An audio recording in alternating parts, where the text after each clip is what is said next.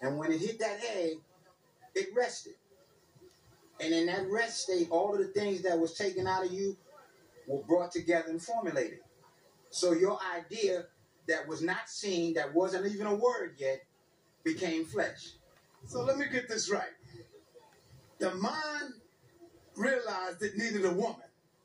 And the mind created a woman. Is this what you're saying, brother? Yeah, exactly what I'm saying. Exactly. Otherwise, tell me where she came from. Because I see where you're going with this, and I like this.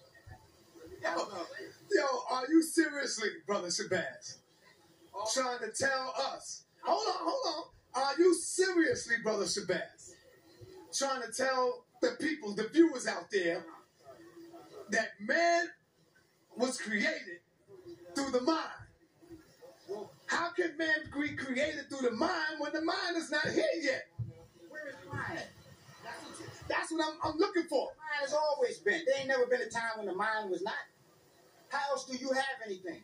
What is your definition of the mind? What do you mean when you say the mind? The mind is all. The mind is all. The mind is all there is. All of this is the mind. And you're acting it out. That very idea that you had, and before you had it, your father had it. And your father produced you. So where did you come from? Surely you can't tell me you came from the woman, because you only rested there 9 months. And then you got put out into the world. But before you got in her, where were you? Someplace where you wasn't seen or heard. Just like your ideas was not seen or heard till you made them known. So man is that word made flesh.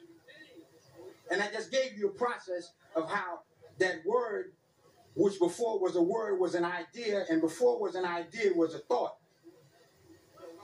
manifests itself all the way down from the mind, through the brain, through the spinal column, through the kidneys, through the liver, through the lungs, through the heart, picked up everything that it bypassed and produced it again.